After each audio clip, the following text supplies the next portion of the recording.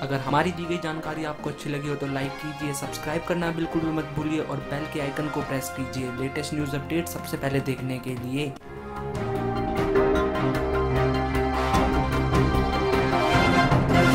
नमस्कार दोस्तों, तो कैसे हैं आप सब दोस्तों। आज के इस वीडियो में हम बात करने वाले हैं महेंद्र सिंह धोनी के बारे में। तो दोस्तों बने रहिए आप लोग हमारे साथ इस वीडियो में। और दोस्तों आगे बढ़ने से पहले हमारी गुजारिश है, अगर आप हमारे चैनल पर पहली बार आए तो कृपया करके चैनल को सब्सक्राइब कीजिए और साइड में आ रहे बेल के आइकन को जरूर दबा दीजिएगा ताकि आपको क्रिकेट से जुड़ी तमाम जानकारी सबसे पहले देखने के लिए मिल सके। दोस्तों भारत और ऑस्ट्रेलिया के बीच 3 वनडे मैचों की श्रृंखला ऑस्ट्रेलिया में खेली जा रही है और इस श्रृंखला का दूसरा मुकाबला कल एडिलेड के मैदान पर खेला गया, जहां पर भारतीय टीम के बल्लेबाजों और गेंदबाजों ने बेहतरीन और शानदार प्रदर्शन करते हुए भारतीय टीम को जीत हासिल करवाई और इसी के साथ इस वनडे श्रृंखला में 1-1 की बराबरी हो चुकी है।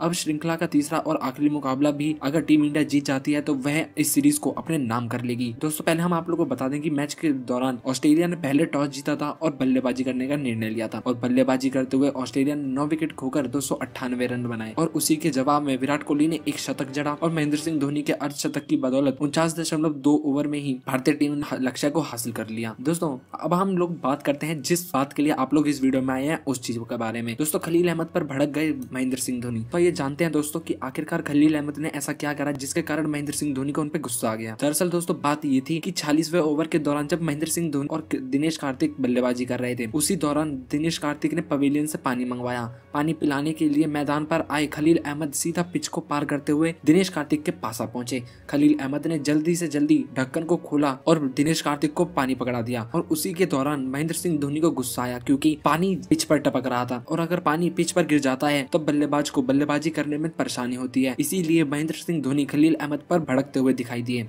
तो दोस्तों आप लोग हमें नीचे कमेंट करके बताइए क्या महेंद्र सिंह धोनी को उन पे चिल्लाने की बजाय उन्हें प्यार से समझाना चाहिए था। वीडियो देखने के लिए आप लोग का बहुत बहुत धन्यवाद। जय हिंद, जय भारत।